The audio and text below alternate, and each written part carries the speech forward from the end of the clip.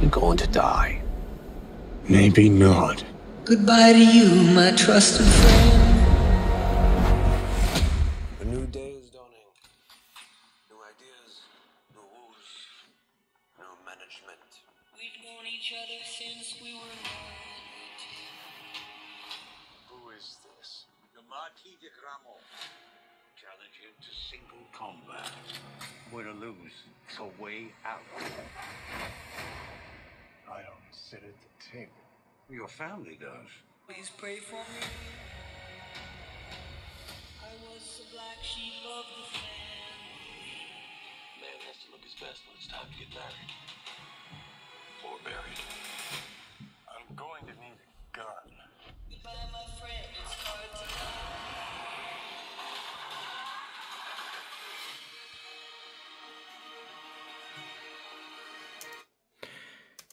John Wick. Can't beat John Wick. So, I'm in a bit of, or a state of confusion at the moment because I've just bought, not received, sorry, this is bought with my own money, the Questyle M15i. USB DAC headphone amp with dual outputs. One is 3.5mm and the other is a 4.4mm balanced output. And you have a gain, low gain, high gain toggle. Really nice feeling switch on the underside there. I'll show you what the back looks like as well. It's upside down. Let's flip it over. So that is the back. So all aluminium construction, aluminum if you're American. But yeah, this is £250 at the moment on Amazon, and I've had quite a few amps in recent times to power these headphones, the HiFiMAN Ananda Nano. I'm using the Linsol triple win cable. I've got a 3.5 and a 4.4 balanced for this as well. Really nice cable, lightweight, more pliable than the stock cable, and just nicer all round than the stock cable. Headphones mod, by the way, strap mod. I've got a guide on how I did this in another video, so check that out in the description below. But yeah, the amp itself, this confuses me because this is smaller than the size of a matchbox. It's the size of my hand compared to it. Smaller than a matchbox, powered by USB, and kicks out more power, or more volume, should I say, because power is a bit irrelevant in this sort of context. More volume than my dedicated headphone amps. This is the Topping MX3S used to power my speakers, Q300. And I have been using it as a headphone amp as well. Now, this kicks out 700 milliwatts, sorry, over per channel. And it's 3.5 out only, not balanced. So obviously you're going to get so much out of it. And that's at high gain. So I have got it on high gain. When I kick it into headphones mode, it is on high gain, not low gain. So I just put it back onto speakers mode. Yeah, there we go. Yeah, so high gain versus low gain. And that's okay. The sound is fine. I like Topping sound. It's nice and smooth and has a slight warmth to it, which works well with planners, because they're quite bright by default. And I am using Vormax memory foam velour earpads as well, so this control of the sound takes away some of that brightness peak, which can be quite piercing and fatiguing. So this helps a lot, these pads do. They're £20 off Amazon, so really cheap, and infinitely changes the sound for the better. I can listen to these all night long and all day the following day without any issues at all, and the headband obviously adds to the comfort. But the amp, this has been the confusing part. Got something this size kicking out sound that beats not only this, but I've also had the FiO K7, which is 1400 milliwatts, if I remember right, over the 4.4. So you've got something kicking out serious power, but this little thing is beating it hands down, like everywhere it's beating it. It's connected to Windows at the moment, my Windows PC, and it does default to 32-bit 48 kHz. So I've just left it at that. It seems fine. My default, normally, my personal preference is 24-bit, 48 kilohertz, but this is fine. I had no issues with it whatsoever. And it's recognized by default in Windows, no drivers needed or anything like that. So yeah, that all works out the box. No additional things needed to be done. Whenever I plug it in, Windows defaults to it anyway, so I don't need to manually toggle anything in Windows to get with headphones out versus speakers out. Just plug it in and it speakers out. It just works. And as you heard there, I actually wedged the phone, both microphones, there's quad mics on this, and I just put the both ends of the phone inside the ear cup, so you got the full effect of what this amp can do to these headphones, because these are amazing headphones, especially after the mod.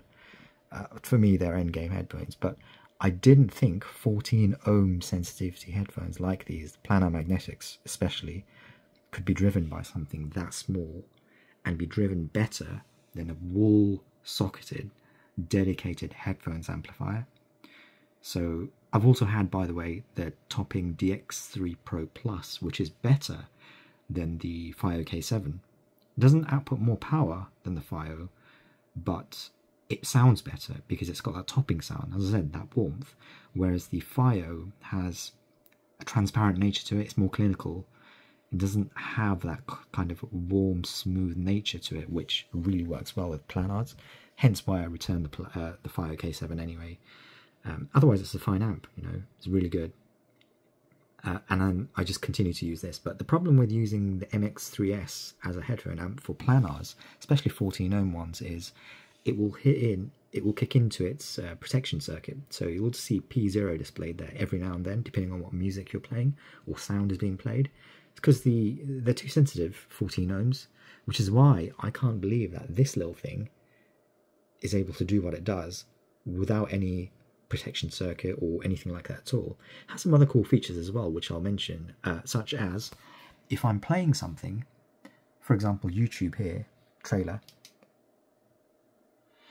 when audio isn't playing through the output, through the PC, whether it's YouTube, Spotify, whatever, it doesn't really matter. If I'm skipping tracks, or if I pause it, or if I move on to the next item on the playlist, this will fade the audio in rather than immediately crack in. So the Qstyle or Questyle, however it's pronounced, they've engineered it in such a way that you don't risk blowing your ears or your headphones. Because if the next track is really loud immediately, and you're at a high volume, I'm at Windows volume 50, by the way, and that is louder at 50 than my DX3 Pro Plus was at 50. And this is in low gain. I've not got it on high gain at the moment. It's even louder on high gain. But yeah, what was I saying? The fading of the audio happens as I skip tracks. So if I play this at the moment, it's playing. Oh, there's two LEDs on it. The bottom LED is the gain indicator. So there's two LEDs that come on the bottom on high gain, and one LED when it's on low gain. And that top LED there, the second one, is the activity indicator. So when there's an active signal coming in from the PC that it detects, that will come on. So if I play the YouTube video now again, it goes off, and then it goes back on. So that indicates that the signal is fading back in, it's coming in, and it's processing that signal, so to speak. So it fades in, it protects your ears, and it protects the headphones. Obviously the headphones mostly, because it's still going to go to whatever volume you were at. But it's just, it's out of the box. There's no configuration needed. There's no sort of app or tuning utility or anything like that. It's just smooth and warm out of the box. And it has a wider soundstage than both of my toppings, wider soundstage than my K7, the FiO K7. When I say wider, I mean in terms of planars wide. These are wide anyway as it is, really spacious, and stereo imaging is amazing. But the soundstage through the balanced as well, I did try it on 3.5. Similar kind of sound, but it's just lower volume. The 4.4 balanced is louder, which is the case for most full balanced output amps anyway. But yeah, it's the soundstage and stereo imaging, the detail pickup is greater than what the FiO and the Topping DX3 Pro Plus were or are. So that in itself is amazing. And as I say, there's no tone controls on here, yet it sounds perfect out of the box. I would not want to change anything else. And this is exactly what I've been looking for. It's not cheap, £250 at the moment on offer. Normal price is $299. So yeah, it's not cheap for what it is, given the size of it, but this transforms high quality, high end, high res audio on headphones that are normally sensitive, so hard to drive. And these can drive 600 ohm headphones from what I've read online as well. I don't have my 660S2 anymore, but those are 300 ohms, and yeah, it could easily drive those, including other headphones as well, which are 600 ohm. But yeah, I'm just, as I said, I'm in a state of confusion at the level of advancement we've got in microelectronics like this, that you can do, or you can output sound that powers headphones like these to such a degree that it beats the need for a desktop dedicated headphone amp.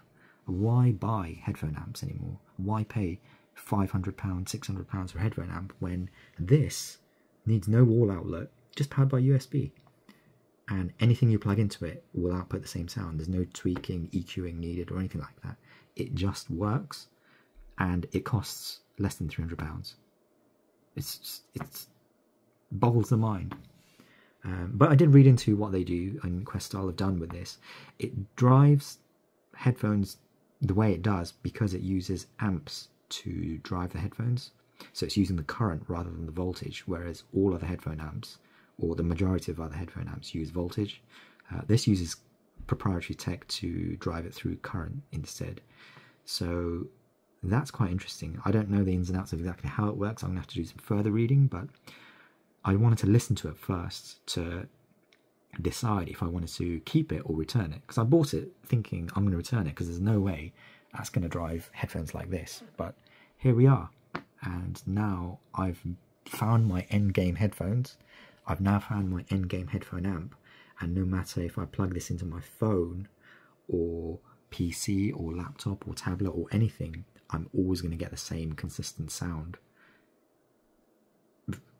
It's just, yeah, boggles the mind.